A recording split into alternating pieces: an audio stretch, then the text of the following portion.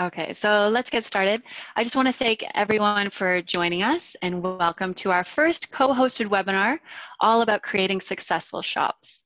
I'm Ashley, Account Manager here at commonsku, with my shop expert co-host, Bree, who's the Senior Customer Success Specialist. It's a mouthful. It is. Hi, everyone. Thank you so much for joining us. So we don't want to downplay the current situation at all. And I know there are bigger problems out there and people have had to give up a lot. But this is a safe space. And one thing we've been talking about is that we really miss shopping in this isolation. So naturally, I've moved to online shopping more. And I don't think I'm alone in this. The stats say e-commerce revenue in all sectors is up. In our industry, we're seeing more and more clients want online shopping solutions for their branded merchandise programs. So Bree, you talk to distributors all day. What are some of the things that you've been hearing? Yeah, I would have to say a lot of commonsku distributors have been reaching out for advice on kind of how to accommodate their clients' requests. So there's been lots of requests for online kind of solutions. Some teams are changing their approach. So they've got long-standing programs that they now want to make a little bit more streamlined. So things like uniforms, for example. There's other clients that just frankly want a faster way to be able to order items. So if they need things on hand for employees or for partners, has been another one. A really cool one that I've been hearing, this just popped up recently, was a team reached out with questions about a shop for kind of an event. So like an event-driven sort of idea where products were actually ordered beforehand and then they were given out to the attendees at the event. So I thought that was really cool. I love that idea. And it's also really cool for right now as more conferences are moving online, to be able to send out like a shop where they could actually pick out their swag for that event. And it also kind of eliminates waste, and I just think it's a really cool idea, giving people the products that they actually want. I think so many ends, right? If it's going to be having the right sizes in stock, or like you just said, making sure people are having the items that they're going to value most. So a lot of ways that you can kind of be saving, I would say. Awesome. Okay, so during this webinar, we're going to keep the questions open to you. If you do have any questions as you go, just feel free to type them into the chat or the Q&A, and we'll try and answer them. If we can't get to you, we will reply after. So there are 3 different shops in commonsku, and we'll walk you through each one. Just to show you, there's the marketing shop. So this one's really great if you want to put together a bunch of ideas and send it out to your whole contact list. And then they can upload their artwork and it creates an order for you. And then the other 2, the pop-up shop and the company shop. So those are for specific clients. The pop-up, you can use that whenever you need to aggregate orders together. And then the company shop is like our answer to the corporate store. So we're going to dive into each one. The first one is the marketing shop. It's a very hot category right now, the health and wellness. We created this beautiful shop in under an hour. So imagine sending this out as an email blast to your clients so they can order, upload their artwork, and then the orders flow into commonsku and you just convert to a sales order and then a PO to your suppliers. So I'll pass it over to Bree so she can show you around. So before we dive in, I just want to say marketing shops are my favorite. So they really help you to highlight your top product recommendations. And we always get questions around sending presentations to multiple clients. And marketing shops are kind of the perfect solution for that because you're sending this out to multiple clients or prospects. So everybody's able to order from it. Now, before I dive into our home health and wellness, I just want to share some other examples I've seen for marketing shops. I would say a really big one was holiday gifts. So I've seen holiday gifts, I've seen kind of uniforms on there. Wedding supplies was also really cool. So just kind of back to those event-driven sort of shops. Now, I am going to have to give a shout out here. I don't know if they're on the webinar, but shout out to Fred and Paola with STS Brands. They shared their marketing shop success story during a customer growth story with Bobby. So if you haven't checked that out, it's a really good read as well. Now, just diving into this shop here. So the home health and wellness shop features products that kind of fit under that health and wellness theme. I've chosen the featured layout, so I'm highlighting some specific items, but of course, the shoppers can pop in and see everything that we've made available. Now, they can view specific products by clicking into these titles. This is really just an easy way to make categories, so our shoppers are seeing all of the options without kind of an overwhelming number of items. Now we want to show them all of their choices too. So when they're honing into products, they can be viewing different images based on whatever you've uploaded. All of the product detail is there as well. Now, once the shopper actually goes to add something in, this could be a client you have a relationship with, or this might be somebody who's brand new. So marketing shops actually allow the shopper to upload their logo in here. That way, when you're getting the sales order, you've got the artwork and it's good to go as well. Now, one more thing to highlight just at this stage would be that minimum quantity. So this is turning into an order. You are able to enforce the minimum quantity, and that ensures that you meet whatever minimums you need to actually get this produced. So they can keep shopping if they want to add some different items in here. As soon as they've uploaded the artwork once, they're able to keep using that same image. So they're welcome to continue using the same one, upload as many as they need. Now, once they go to checkout, I mean, nice and easy. They enter billing and shipping details. They submit the order. They get an email notification that's submitted. You get an email alert that it's submitted, and then you can start processing it. So I'm just going to pop back into the marketing shop as I'm hanging out here. Ashley, do we have any questions from our listeners? All right, so does anyone have any questions about the marketing shop? It's going to pop up in the Q&A. So here's a question from Sherry. Can we send a marketing shop and a mass email from commonsku to all our clients? So commonsku doesn't have a marketing component, but we do have a direct integration with Wishpond. So ultimately, the shop is just sending as a live link. As long as you get that live link into Wishpond, you can send that pre-constructed email, but you could really use kind of any e-blast you want. So for example, MailChimp is definitely a big one. You know, use our mailing list report, get your contact information out there, and then just construct an email that has this live link in it. It's going to make sure everybody gets it. Awesome. So the next question is from Alicia. Can you require a certain file type for the art they enter? So I'm guessing she wants to know if you can encourage them to upload the proper art, whether that's in vector format or. Yeah, that's a great question. So there's no way to set a requirement on the artwork type. Some close things would be adding something to the product description. So at this stage, specifying what type of artwork is required.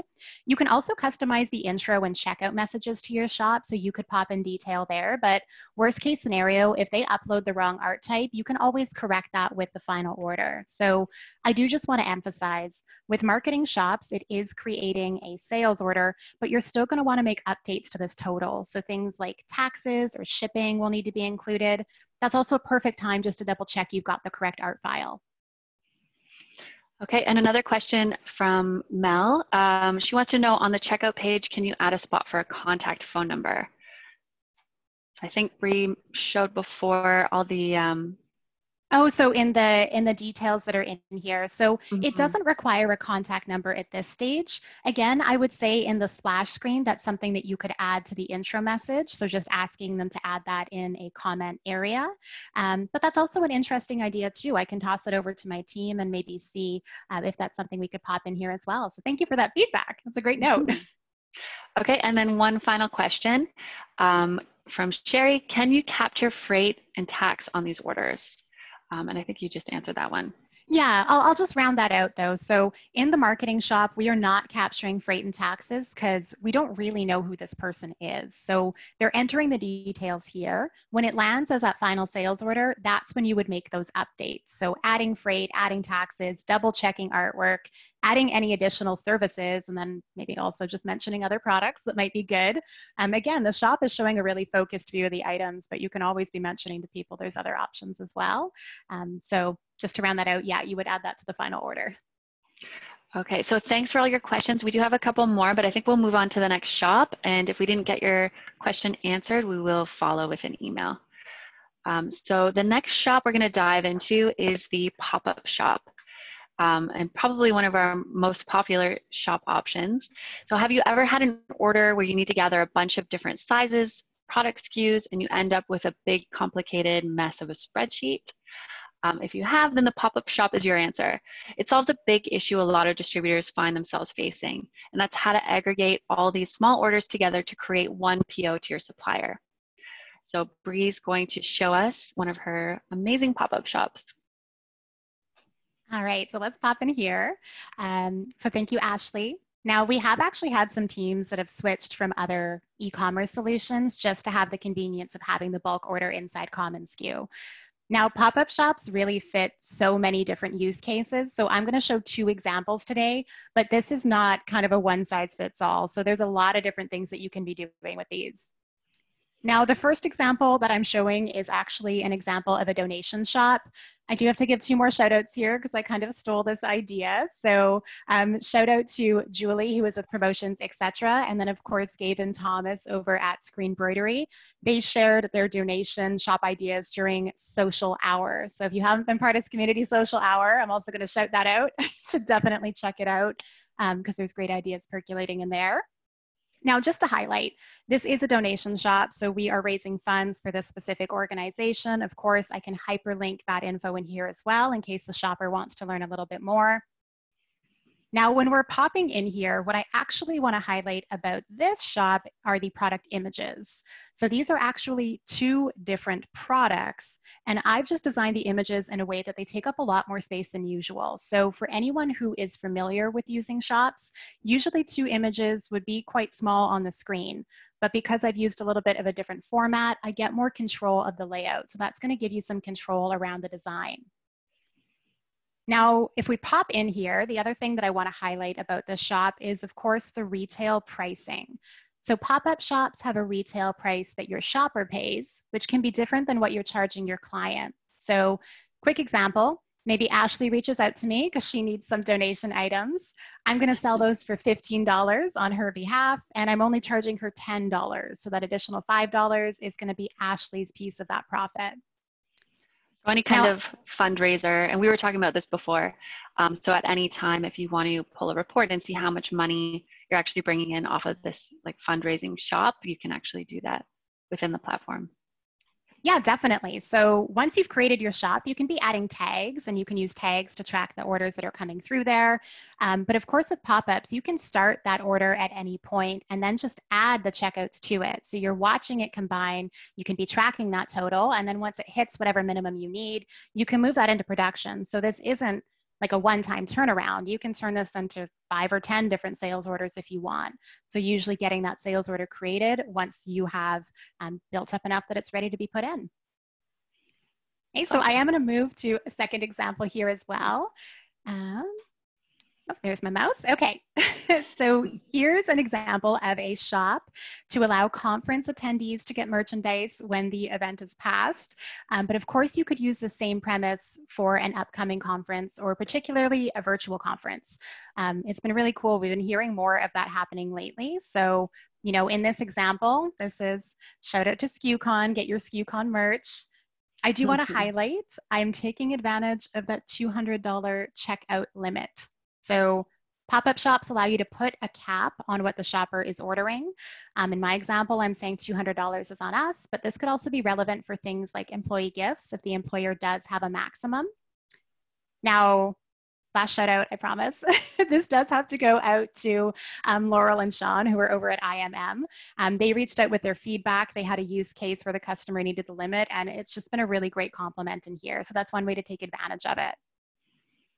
Now, just popping in, again, they're ordering products. Of course, we're not enforcing minimums. I don't expect one shopper to order, 25 different tumblers or whatever it may be. Now, when they're entering their checkout details, you do get control around these custom questions. So this allows you to capture information from your shopper, and you can actually require them to answer it before they submit it. So if it's detail you need or detail your client needs, this is a good place to grab it. I've inserted a quick cheat because a common request has been, of course, how do I get my shoppers shipping information if you're shipping directly to them? So custom questions, nice and easy way to do that. This can be an order submission, or this can also be a pay by credit card option. So you can take payment up front. And then of course you could pop in things like tax or shipping as well. Well, so I'm going to pop back in again to the pop-up shop. Any questions, Ashley? Yeah, so let me just pop open the Q&A here. All right, so we've got one here from Sean. Can you do a separate margin for items and decoration? I tried a pop-up shop and couldn't find a way to do a different margin for the decoration. So in the back end, can there be a different Yeah. margin? On the back end, the decoration and product pricing is set up the same way as presentations. We actually recently launched an update though with your decoration pricing that you can choose how it displays. In my example here, I've wrapped up decorations into the price point, so kind of that all-inclusive pricing. But now you can actually even display setups as a separate cost as well. So there should be separate edit screens. The product itself is up top. The decoration pricing goes into that artwork location. So make sure you're adding in an artwork location. That's where you'd be able to capture the art details as well as that price point. Okay, and then I have a question from Jennifer here. So she's been creating shops for recipients to receive one of several items for an event, and she's been using the price to limit the quantity. But is there an easier way to limit the number of items that can be selected if employees are only allowed to select one? So if they're only allowed one tumbler, is there a way to limit that? So Jennifer, actually you're using the best approach right now. So to use that checkout limit or dollar value as a way to restrict them from ordering additional items. There's no way to kind of set that they can order, 3 items only, or that they can order, X group of item and then one more. So definitely using that checkout limit workaround is the best approach. Another option, if you didn't want to do that, would be, again, I'm always going to come back to the splash screen or help area. You can have instructions and you still get control of these checkouts. So if somebody makes a checkout and it's got too much in it, they can't order that, you could always loop back to them and just say, hey, you ordered 4 products, it is a limit of 3. Maybe you can delete their checkout, they can redo the order, or you can kind of discuss stuff from there. But Jennifer, sounds like you've got the best approach already. Okay, so another question for you from Kathy. Can you change the size after a client purchases an item without deleting the transaction? So the checkouts themselves, and I just want to make sure everyone's familiar with the terminology. When I submit this is one checkout. So the checkout itself cannot be amended. It's going to stay as is, and it's kind of just keeping that integrity of what your shopper ordered. The other thing is the shopper gets a confirmation of what they ordered. So we want to keep that in line. So you can't edit that exact checkout, but what you can do is edit that final sales order. So once you start combining things, you've got that sales order you're working in, you could then pop in and just make changes to that specific SKU if you wanted to. That's probably the easier route, is just to make your updates there. And then of course, editing the sales order, you can always add in additional sizes or services from what you've talked about with your client. Now, you did raise another point there, which is you could just delete and have the shopper redo the checkout. So that is a point of preference. Would you prefer just to make the edits on your end in the order, or would you like the shopper to complete a brand new one? That way they've got that checkout document, you've got the accurate checkout, it's all in line. I guess like if they're checking out with credit card, you would want them to have to replace that order so that it's a transaction. But if you didn't have to cancel it and there was no credit card upon checkout, then you could just go in and place that order in the correct size. Yeah, that's definitely a great point, Ashley. Thank you for bringing that up too. Definitely, if it was a credit card payment, probably want to have them redo that. So there's a couple of questions here about seeing the back end and how to aggregate the orders all together. So clearly that's something that everyone wants to see. So I'm sure Bree can follow with either a video of how to do that, or you can reach out to her and she can show you in person. Definitely. Okay, so there are a few other questions and we will get back to you on those. But for time's sake, how about we dive into the final shop? So that would be our company shop, and this is your answer to the corporate store. So if you're lucky enough to have a client that is growing during this time, and there are clients out there like medical or technology company, or imagine if you had the Zoom account, you might want to create a company store so they can easily order their branded merchandise and reorder on demand. So on a positive note, Bree and I were thinking it might be nice to create a welcome back to work shop. This might be a little too soon for some people, but we just wanted to have some fun with it. You could send this out to your database or post it on social and just kind of get people thinking about what that will look like, whether they go back to the office or just back to work. So over to you, Bree, to show this one off. Yeah, I just want to say I've spoken with several teams about the company shops, and those are definitely the 2 common use cases right now. So, I understand not everyone has their Zoom or Slack accounts they're working with, but a lot of teams are still getting these shops created. That way, when your client reopens or things kind of level out again, this is already good to go and they can start using them.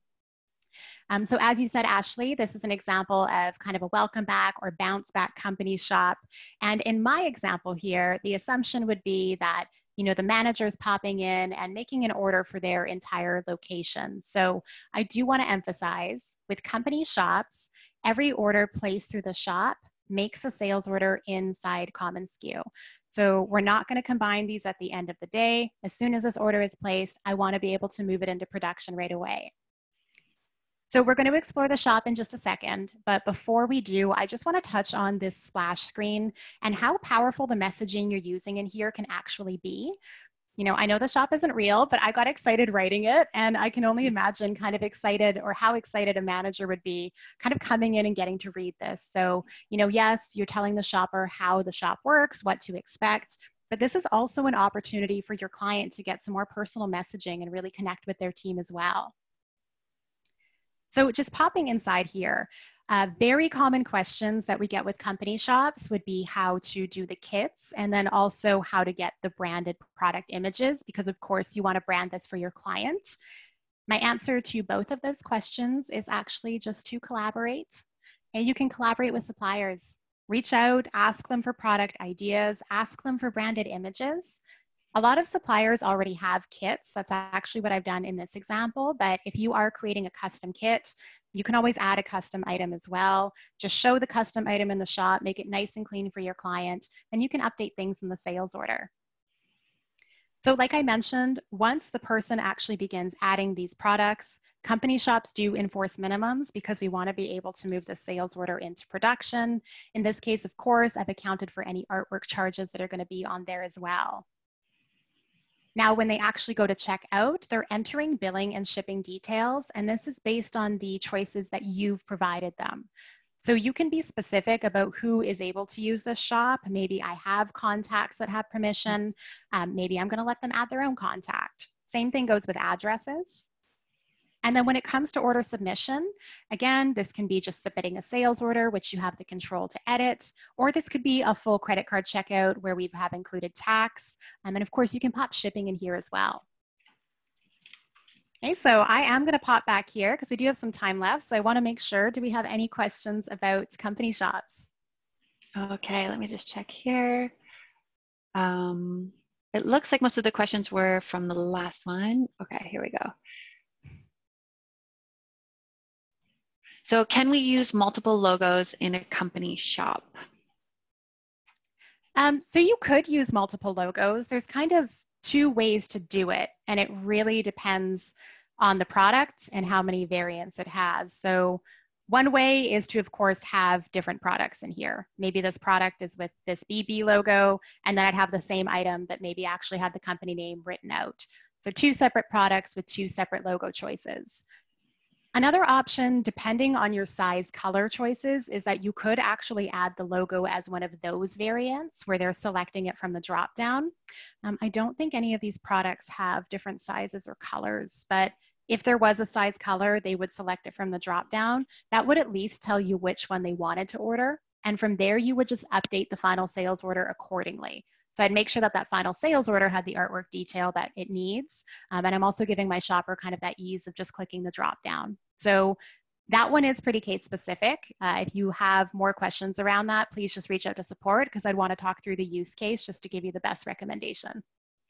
One thing I've seen is companies that have multiple brands, they'll actually create them as the links across the top. So it'll be logo 1, logo 2, logo 3, and then they can go and just order whatever items are under that brand logo. Yeah, exactly. So you might have them as separate products, but clean it up with those titles. So I didn't add titles to this one just because it's the 4 items, so it doesn't take up too much space, but that would be a really good step and it would simplify it for the shopper too. I think any way you can make it easier for them, the better. Awesome. So we just got through all 3 shops. I'm proud of us. When we practiced this, it took us well over an hour. So if anybody has any questions right now, we do have a little bit of time to answer them. If there's any pop-up questions that aren't about the back end, I could dig into those right now as well. Otherwise, like Ashley mentioned at the beginning, I can reach out with some more personal responses if you want a tour of that aggregation. There is one question here. How many slides for images per product? And I think it's the same in all shops. So how many images can you have per item? I've never really tested a maximum, but I've also never run into an issue. So I think I've done products that had like 20 different images. I realized after updating all of those colors that it was actually easier for me just to add like a color chart. But as far as I know, there isn't a limit. If you hit one, let me know. We'll get that updated, but you can add as many as they need. And so here's another question about Sage and how it works with shops. So will Sage be available for future shops? And currently, right now, we're just integrated with ESP, but you can manually add in any other products that you need. Yeah, so I don't know anything about Sage becoming available during shops. As far as I know, that's not on the roadmap right now. So unfortunately, we're not able to use their integration in here. So like you just mentioned, Ashley, there is ESP, there's Distributor Central. You can add products as custom items. That would be another choice. So just building out the detail. I would actually also just say collaborate. If the suppliers you're sourcing from are in commonsku, just do a collaboration request. So start a project, start a collaboration, and just tell them, hey, here's the items I need, here's the branding I need, and you can copy that into a shop. So that's kind of, I think, the easiest workaround and take stuff off your shoulders. Cool. Well, I think that just about wraps the questions up. Bree, did you have any closing remarks you'd like to make? Yeah, just a couple. So, I mean, feel free to reach out to support if you have any questions. Any questions that haven't been answered from today's session, I'll just be reaching out. So, don't worry, I will double check and I'll contact you through email. I can always insert a quick video if that makes it easier. And of course, I mean, whether you're new to shops, you've created a few already, my number one recommendation is to check out our One Stop for Everything shops page. This is an external page that has some demo shops that you can play in. It has links to help articles, it has how-to videos, and all of the demo shops in here have been revamped. So if you saw them before, they look different now, so definitely take advantage of that. But please, if you have any questions, don't hesitate to reach out to support. We're always happy to help. Awesome, thank you. And if you're not on commonsku, but you think shops would help you win some new business, we can help you with that too. So we're happy to work with you, put together a pitch deck for your clients as your technology partner, and see if that helps you land some business. And then if you're ready to jump on board, we can expedite the training. And again, if you're not currently on commonsku and you want to try out this feature, we're happy to get you set up with a free trial so you can try it out. And thanks so much for joining us. We are recording this, so if you do want to share it with your team, we will send out the recording after. Oh, and don't forget to join our weekly happy hour tomorrow at 4 p.m. And that's Wednesday, I think, as long as today is still Tuesday. All right. Bye, everyone. Bye. Bye, Ashley. Bye.